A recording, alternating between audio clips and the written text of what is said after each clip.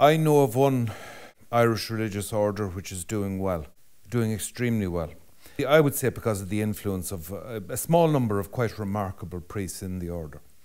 But I've been in a situation where I've complimented members of that order of about my own age, late 50s, early 60s, on how well the order is doing, and been astounded to receive quite a negative reaction. Sure, they're embarrassed by it. Yeah, they think they're weirdos. It was as if I'd noticed that they, sure. you know, the house had burned down or something. It was not a good thing. The thing is, what we are left with now, you know, the wheat and the chaff and all of that stuff. I mean, it's not nice to say maybe, but the appeal of Catholicism to young people is that it's hard, not that it's easy. Yeah, is that you have to make sacrifices, that you have to be prepared to do things that are in this world but not of it, and that you are going to stand out, and that you are going to be a subject of ridicule.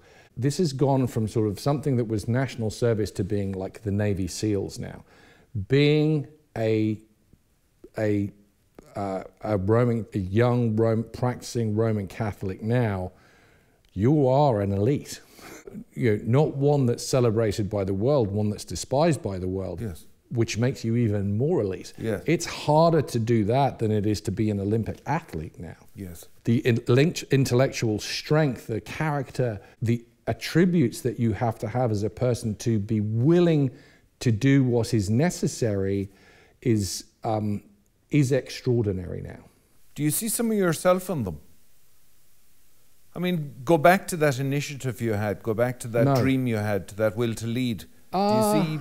No, they're better than I was. I wasn't that, at that age.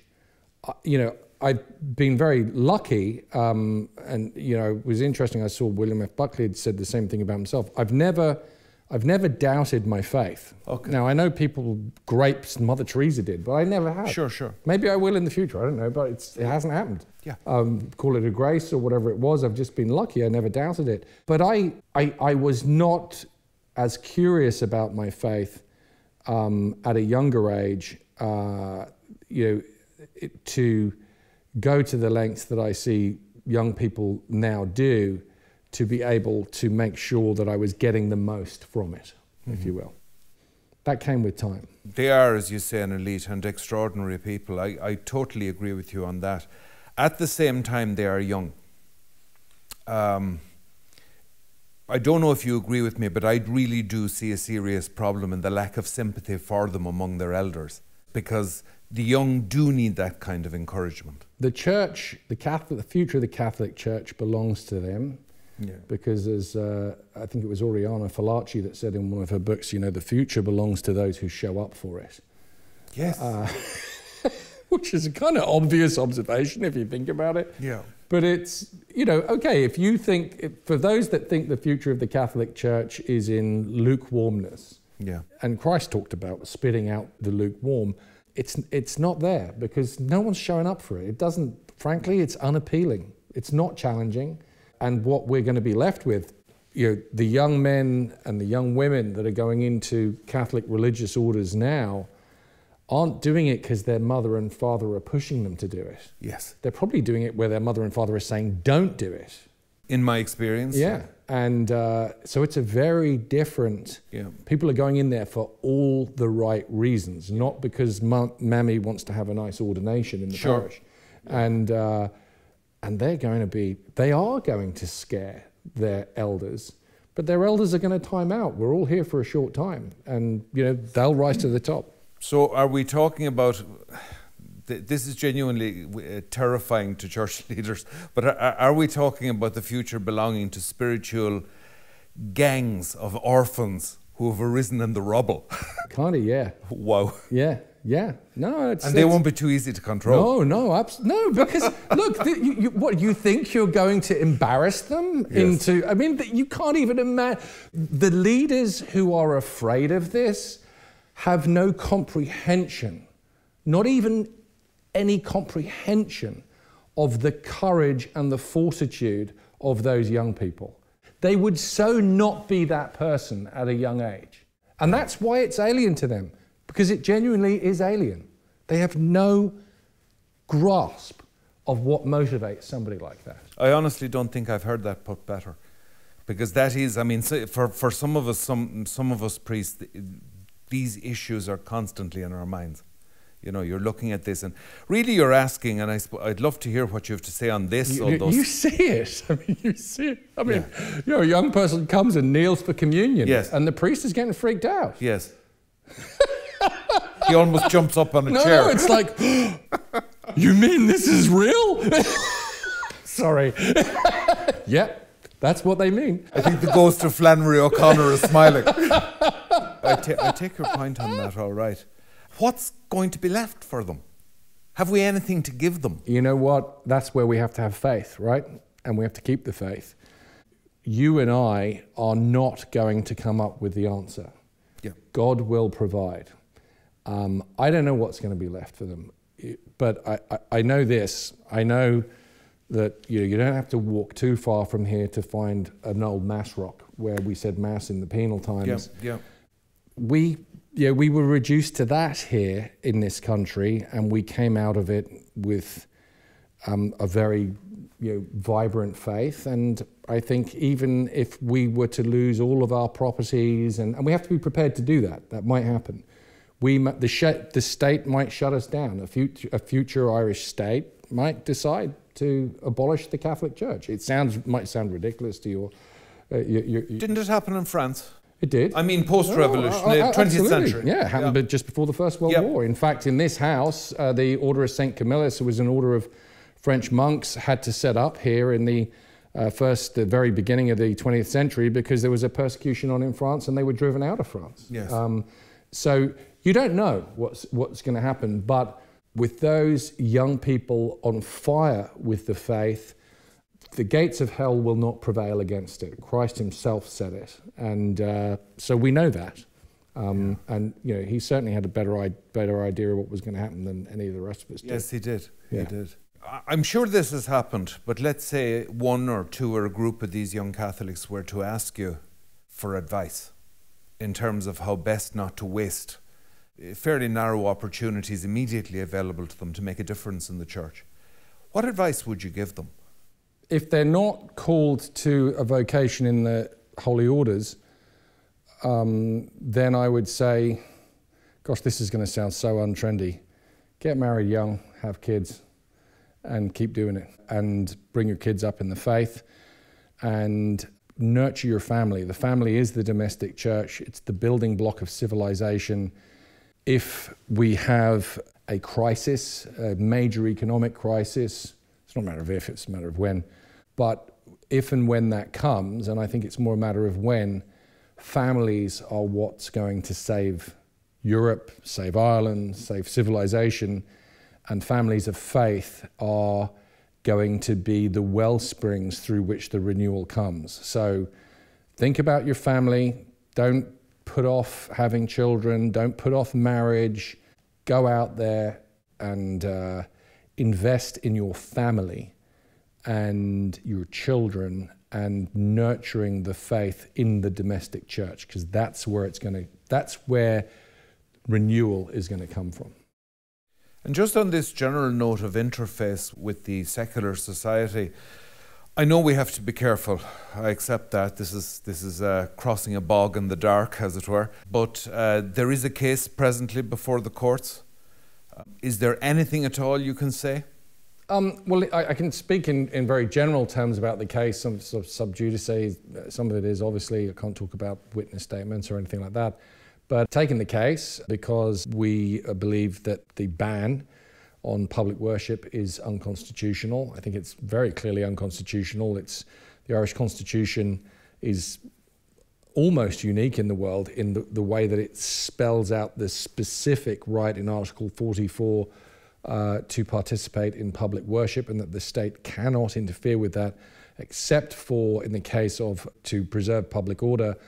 And the bar that you have to clear to justify banning public worship in the interest of public order is an awful lot higher and requires evidence rather than a hunch. The threat would have to be fairly immediate. Immediate, obvious, and provable. Yeah. And, the measures that the bishops took to introduce COVID mitigation, sanitization, mask wearing, one-way pedestrian traffic, all of the things that they did,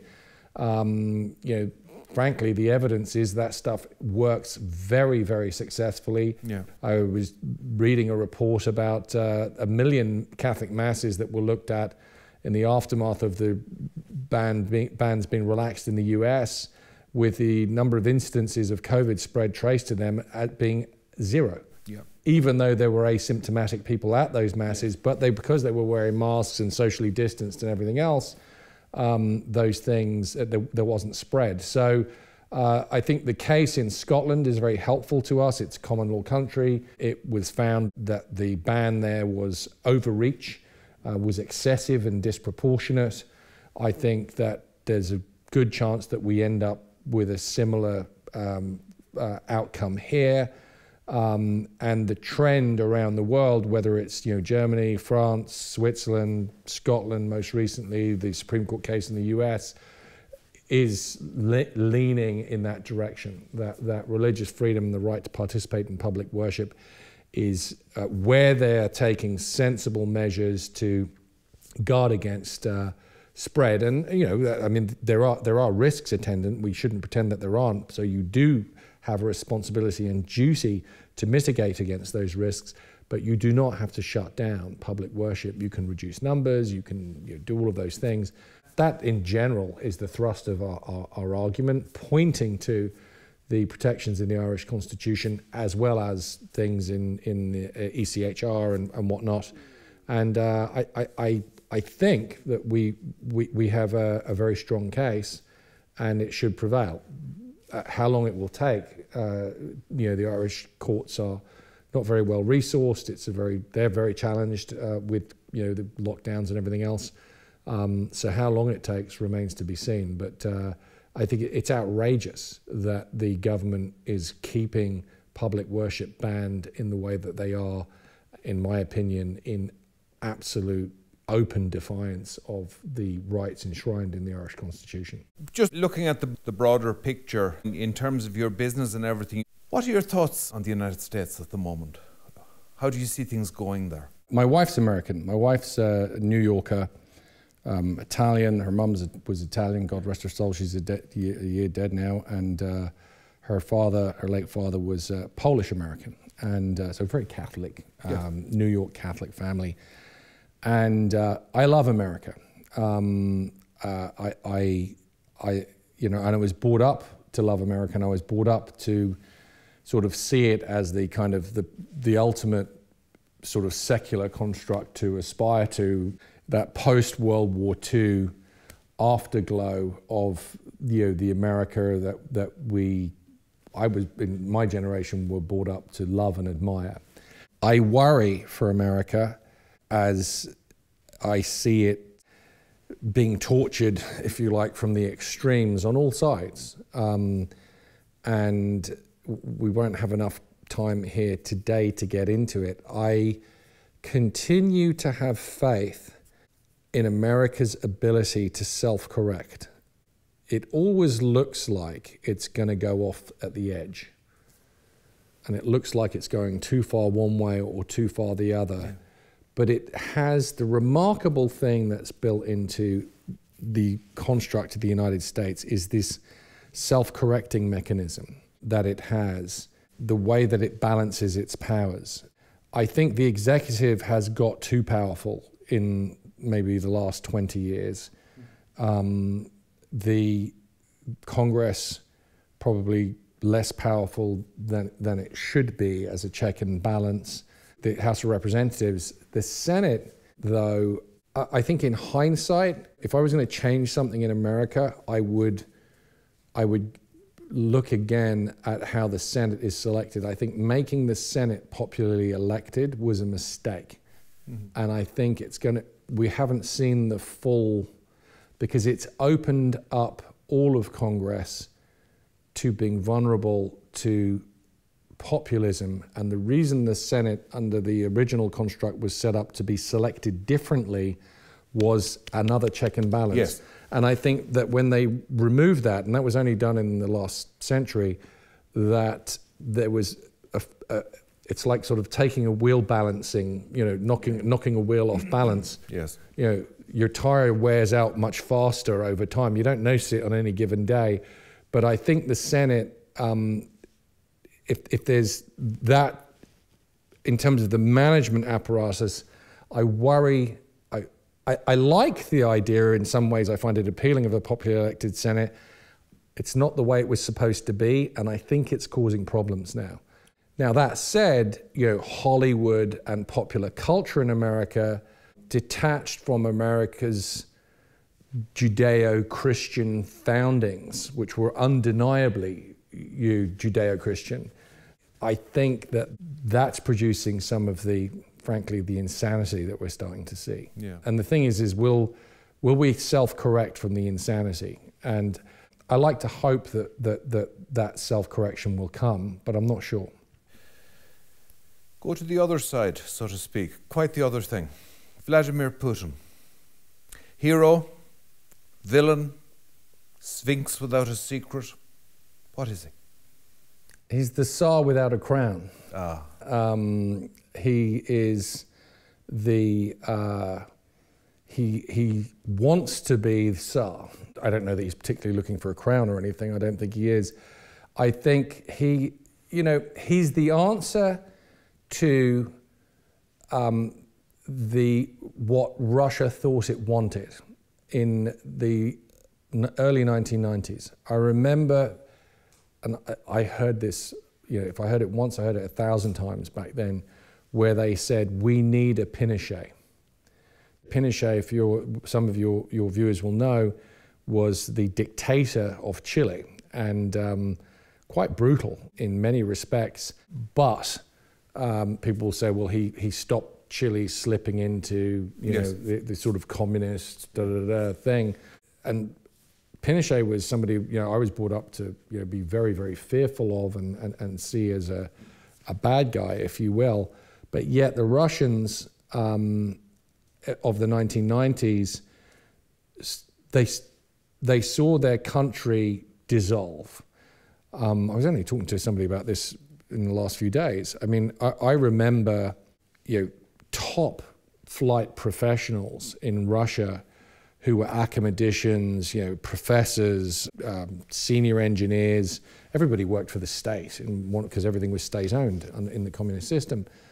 People who were retired, who would have had a good pension, who were on the breadline. Their pension, their monthly pension at that point had become enough maybe to buy one loaf of bread.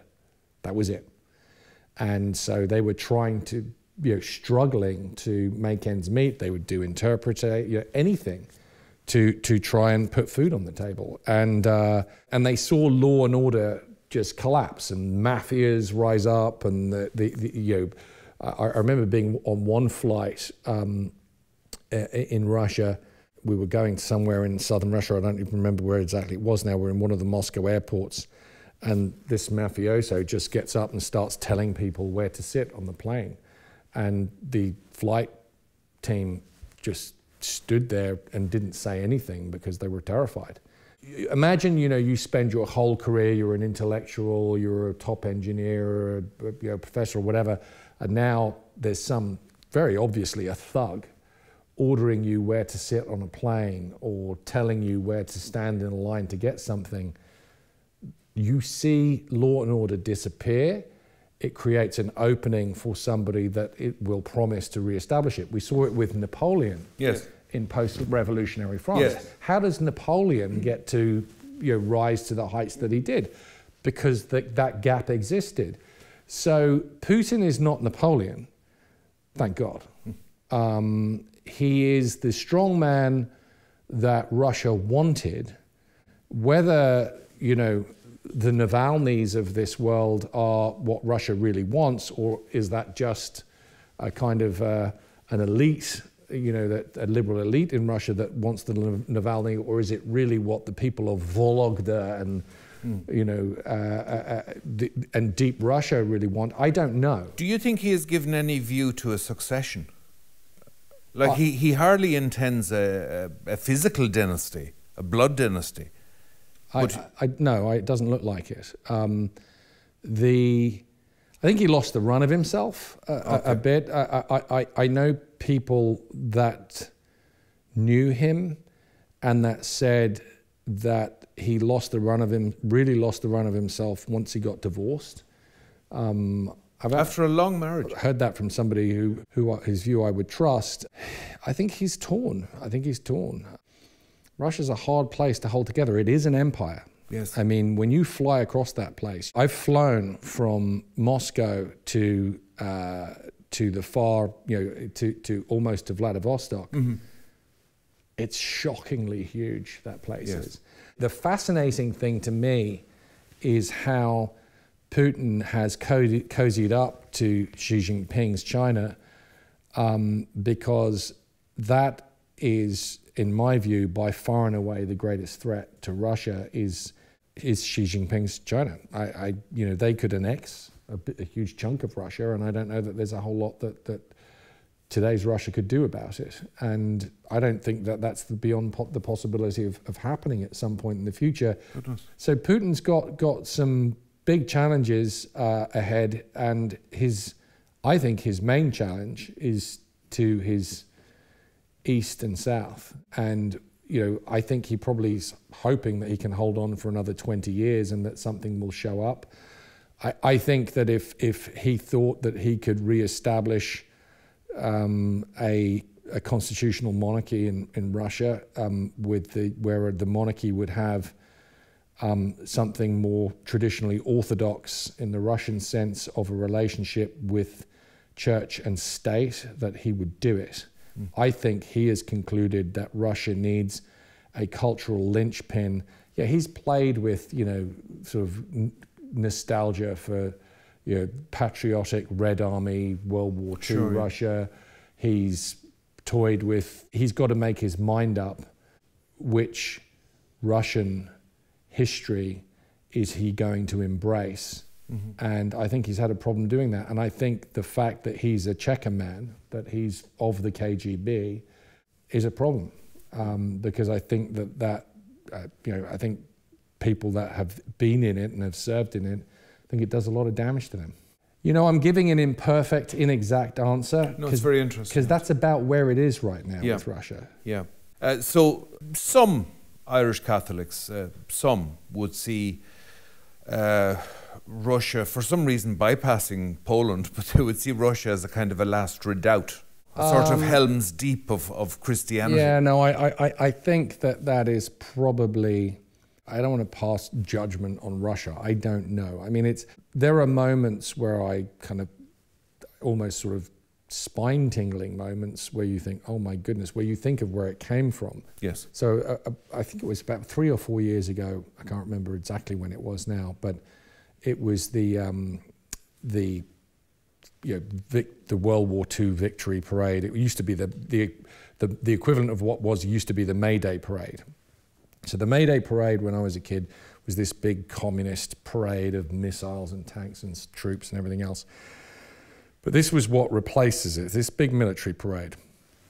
And I watched it, and the limousine comes out from under that archway of the Kremlin, and it's got the supreme commander of the Russian Federation forces or whatever.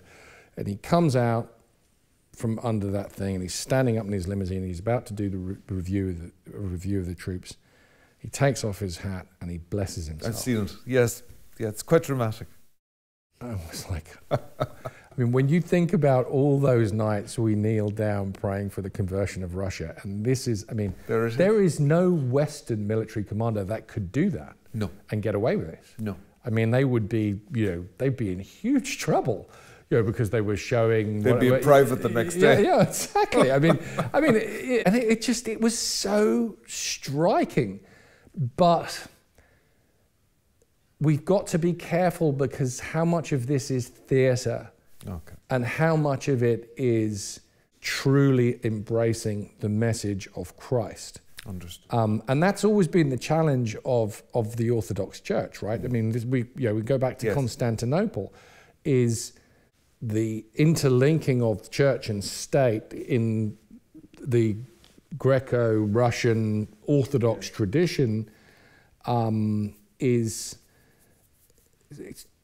it's too close. Yeah,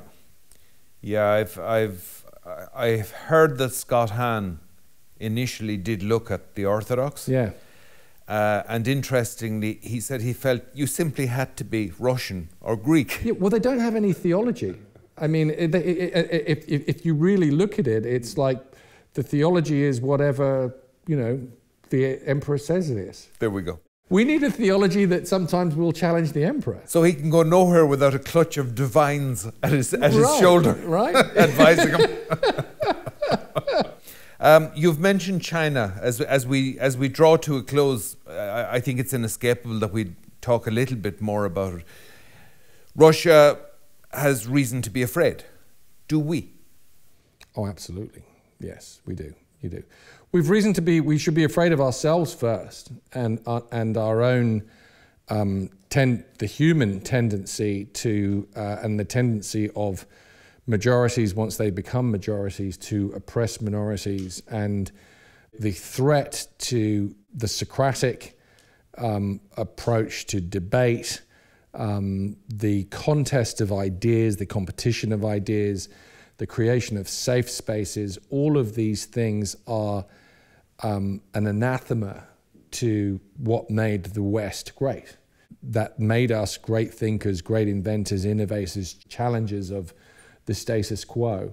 What we are at risk of is falling to our own risk aversion, chronic risk aversion, risk to engage with ideas, risk to acknowledge our own cultural past, our willingness to lie about it, to suit trendy narratives today, to be dedicated followers of fashion to a point that we bring about our own cultural extinction is something that we are at greatest risk of. Where China is concerned, and in particular Xi Jinping's China, communist China, is that it sees these maladies in the West as its opportunity and is ruthlessly exploiting them.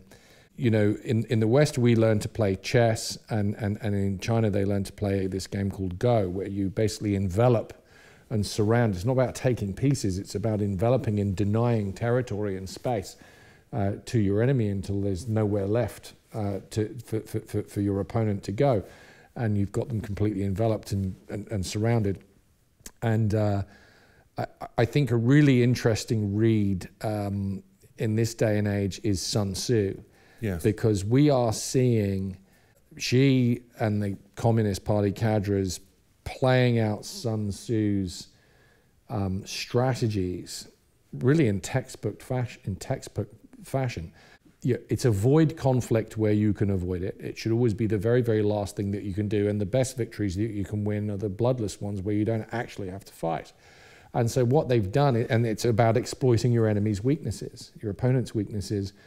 And we have a lot of weaknesses, and they are exploiting them to their fullest extent. The fact that our business cadres are so captured by crony corporatism, by protectionism, by a cronyism that is detached from charity.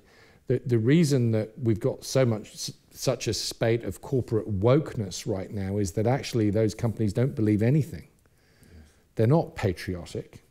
They don't believe that the West has got better ideas than, or that Christianity or Judaism. They don't believe anything. They only believe in money. And when you don't believe in anything, you're anybody's. And the CEOs of the post-World War II generation were very, very different to the CEOs of today. Founder CEOs, frankly, entrepreneur CEOs are very, very different from the sort of managers who are really risk averse and apparatchiks rising to the top, and virtue signaling, when you know that they actually don't believe any of that stuff. If they believed half of the stuff they virtue signal, why aren't they speaking out against the genocide of the Uyghurs in Xinjiang? Yes. Why is that not something that's of concern to Volkswagen or to, and pick your company? These and China has been brilliant. I've seen it in my own industry in telecommunications, but we're up against Huawei and others. I mean, the way that they have operated has just been phenomenal in playing the vulnerabilities and weaknesses of our own system against us. The future of Christianity in China?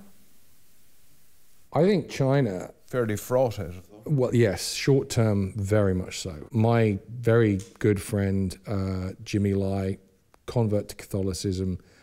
His wife is Teresa. She's phenomenal. I mean, one of the great Catholics that I know, and Jimmy's one of the great Catholics that I know. He's in prison now in Hong Kong, and he may never come out again. He's the St. Thomas More of China, of today's China. He wouldn't leave. I talked to him. I was with him in London a couple of years ago, and I said, "Well, why are you going to go back? I mean, you don't need to do this. This guy's, extremely wealthy, very, very successful." And he said, "How can I flee? How can I leave and live in my nice house in London, or in America, or wherever he wants to? He could be anywhere." He said, "How can I do that when those young people have got nowhere to run?" Yes. He said, "They can't flee." He said, "I have to go back." Yes. And it reminded me of, St. Thomas More. He could have gone to France. He could have gone anywhere. Yes. But he didn't. He went to the Tower of London. Yeah. And Henry VIII sent him there, but he knew that's what was going to happen. Yes. But he stuck with it. He stuck with his country. He stuck with his people. And Jimmy Lai is he's really a martyr of our time. Yes. Really authentically a Catholic martyr. And Cardinal Zen is another. I mean, one of the truly most outstanding Catholic witnesses of our time and clergymen of our time.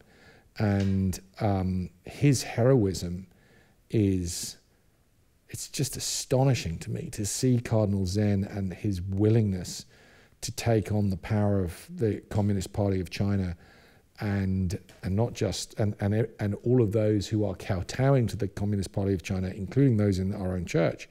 That there's Cardinal Zen being this just outstanding witness for the faith, and so I think China. I was at Mass there's a church in downtown Washington D.C. In what's now a Chinese neighborhood. And I was at Mass there one Sunday morning. I don't know, I missed it somewhere else or whatever, but it was afternoon. I think it was early, maybe 1 o'clock in the afternoon. Yes. And I ended up going to this Mass. It was all Chinese people. Yes. And a Chinese priest. And at that Mass, I really felt I saw the future of the Catholic Church. People on fire with the faith, a priest who clearly was as a Catholic priest should be. And it did what it said on the tin. Exactly. And I had been to Mass. Yes, yes. And I was at Mass with people who they knew what persecution was. And it was really inspiring. And I felt actually Xi Jinping missed something here. And because I know that it was something that the Chinese were looking at, that post-Tiananmen era where it hadn't decided whether China was going to be a soldier or a philosopher or a diplomat or a businessman, as I heard one Chinese guy put it to me once. China could easily decide in a Constantinian fashion that it's going to be Christian. And if it does, the world will never be the same again.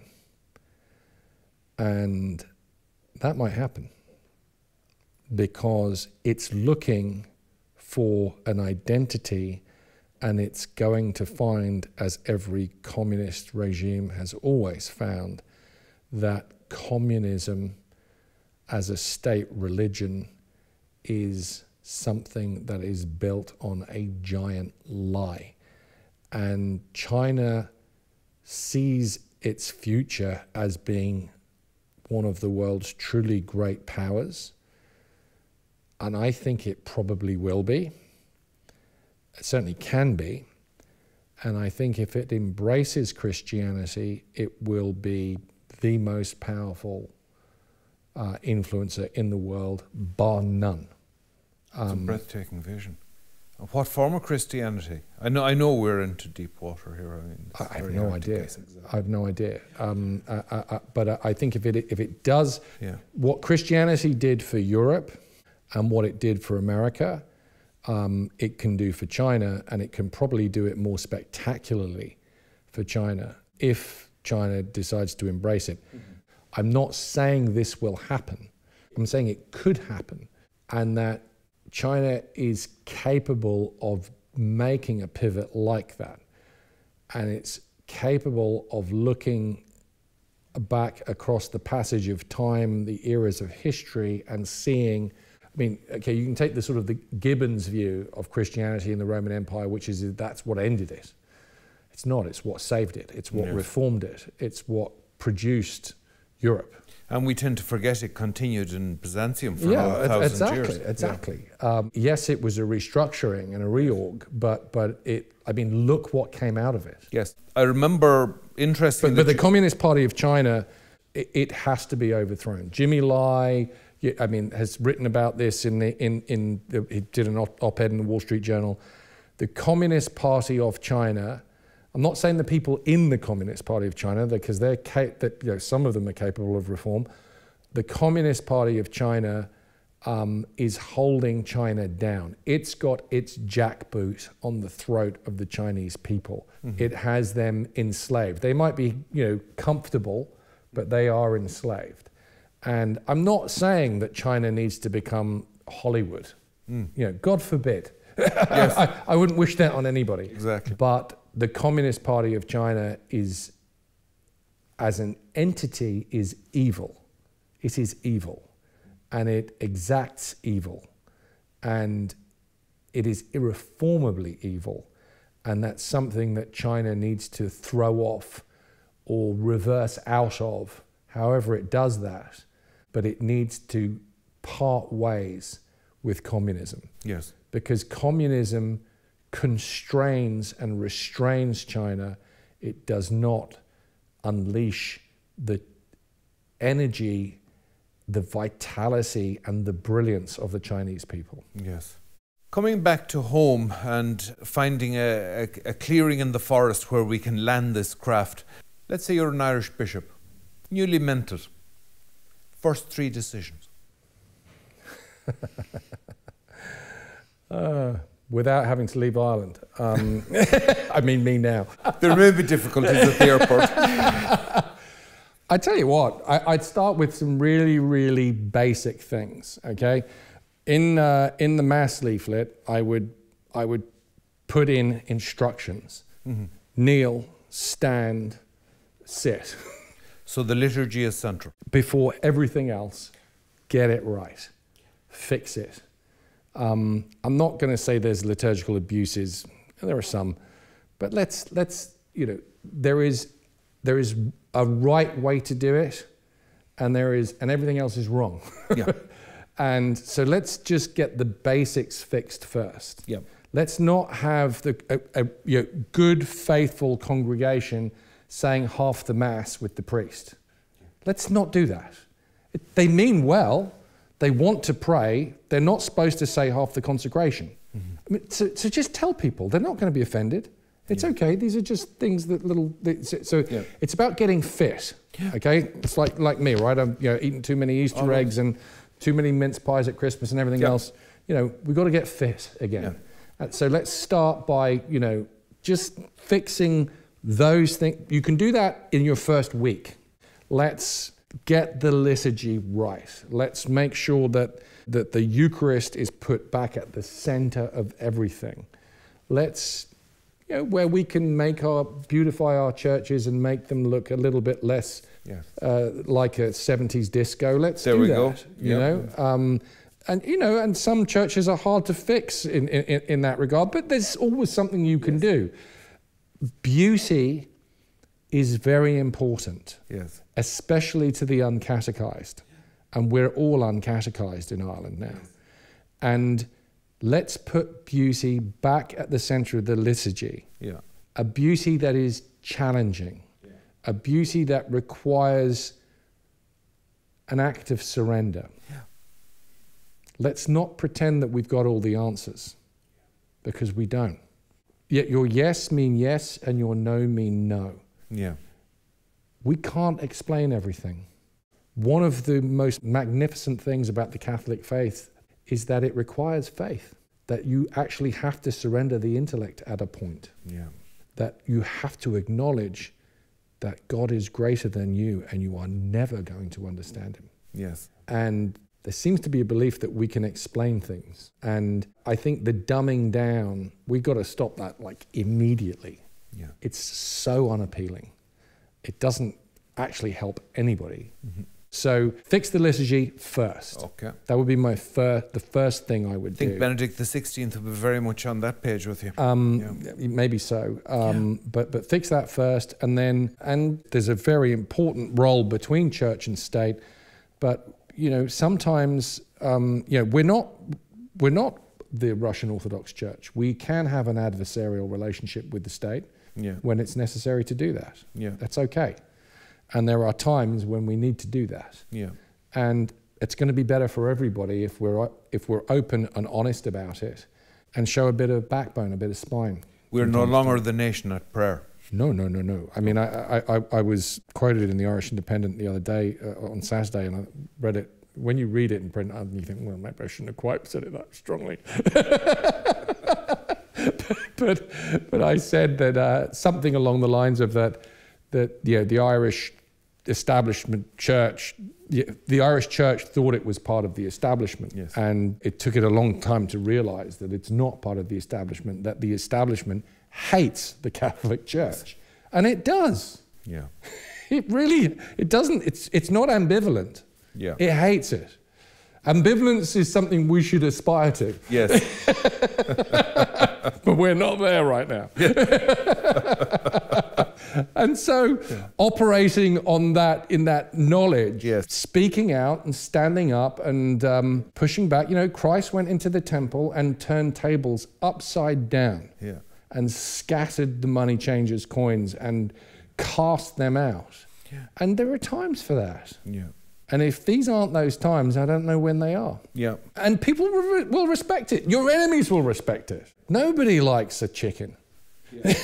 Yeah. Okay, so you start with the liturgy, you go outside of the liturgy quite logically to the, let's say, relations with the state. You start drawing lines in the sand, you start maybe writing in the sand.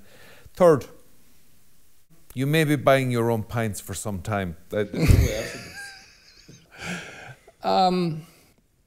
I think that there are, and I'm saying this on your program, Father. Third, I actually wouldn't like to say. Here I am talking about spines and backbones. I have to know my place. I am a layman, and I'm a bottom rung of the ladder Catholic. I have my own duty of obedience. Uh-huh. It's not easy for me. No. Obedience is not easy for me. No. It does not come naturally. And there are thoughts that I have with regard to the Catholic Church in Ireland that I need to keep to myself. Okay. Because I have to be obedient. I can pray that they happen. Yes. But what I think actually doesn't matter. Fair enough. I know optimism, just simple optimism, isn't what we operate with. We operate with hope, and I know you have hope. To be very clear, I'm hugely optimistic. I'm a natural optimist anyway. Show me a dry glass, and I'll tell you we can make that half full. Yes. When you're a believing Catholic, we have this enormous advantage. This is like insider trading. Yes. We're the ultimate insider traders. Yes. We know how this ends. It's like we've seen the end of the movie. We know how this ends. We know God has already won. He is risen. Yeah. And the rest of it's just going to be what the score was at the end. What's the tally in the war for souls? Yes. And I'm very optimistic. And I'm optimistic for Ireland. I have great hope for this country. I have great hope for Catholicism in Ireland. Look, we're going to have our bumps in the road. We're going to have our challenges. Ireland's going to have its challenges, but it's going to be okay. Declan Ganley, thank you and God bless you. Thank you, Father.